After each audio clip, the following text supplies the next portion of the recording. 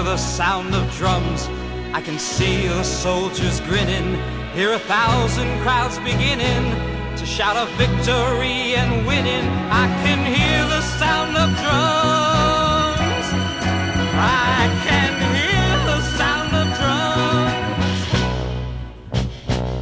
They are marching off to war, all the kids from every nation, and they'll get an education, learn about self-preservation like a million kids before, like a million kids before. Dear son, I'm writing this letter to let you know how proud we are of you. I know the hell you must be going through over there, for I went through the same thing in the big war. But son, when it gets rough, just think of your mother and little sister and how it would be if those yellow commies were marching down Main Street and banging on our door.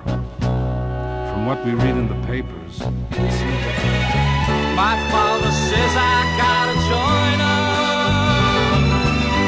and I must drop my airplane.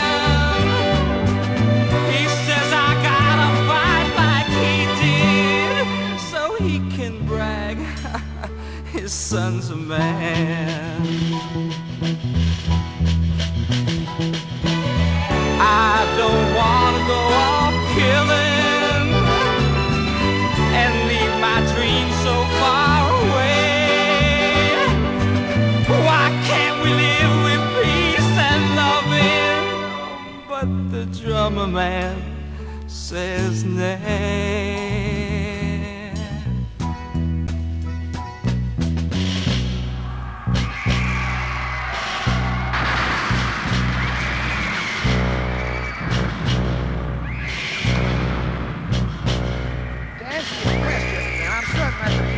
Two strikes from the north are accomplishing what they're designed to do.